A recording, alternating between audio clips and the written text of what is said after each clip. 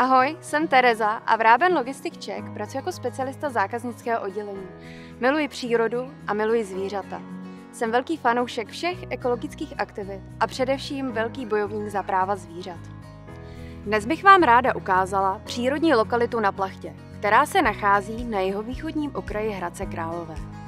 Představuje unikátní ekosystém s pestrou faunou a flórou v těsném sousedství městské zástavby, což je samo o sobě jedinečné. A přesto to dnes tady mohlo vypadat úplně jinak. Již od 60. let 20. století se objevují snahy Plachtu zničit jejím zastavěním. Na konci 80. let dokonce začala výstavba kanalizace pro panelové sídliště pro 19 000 lidí. Na poslední chvíli bylo od projektu ustoupeno. Od konce 90. let byla jedna její část chráněna jako přírodní památka. Developeři věnovali pozornost zbývajícímu území. Ale i na těchto pozemcích se vyskytují vzácná stanoviště a druhy.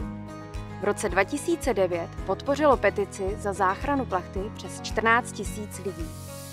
Za poslední roky podnikli občané řadu kroků k tomu, aby zůstaly zachovány všechny významné biotopy a přežily zde všechny vzácné druhy. Na Plachtě bylo zaznamenáno 720 druhů rostlin, 69 druhů mechů, 107 druhů hub a 2250 druhů živočichů. Z toho přibližně 107 vzácných a chráněných zákonem. Několik druhů živočichů má v této lokalitě jediný nebo jeden z mála výskytů v rámci celého Česka. Různé druhy ohrožených čolků, vážek, motýlů, brouků i rostlin. V roce 2013 se podařilo část území začlenit do sítě chráněných území Natura 2000 a tím ho ochránit. Svoje bohatství tato lokalita získala poněkud neobvyklým způsobem. Již od dob Rakouska-Uherska byla využívána jako vojenské cvičiště. I dnes zde můžeme vidět vojenské tanky nebo divoké koně, které ve spolupráci s ekology pomáhají uchovávat vzácné biotopy, které by jinak začaly postupně zarůstat.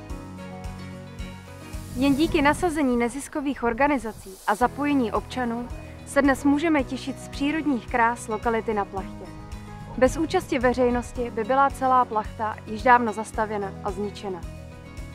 Ukazuje se, že účast veřejnosti a její zájem ochránit přírodu má smysl i ve zdánlivě ztracených případech proti finanční a politické přesile.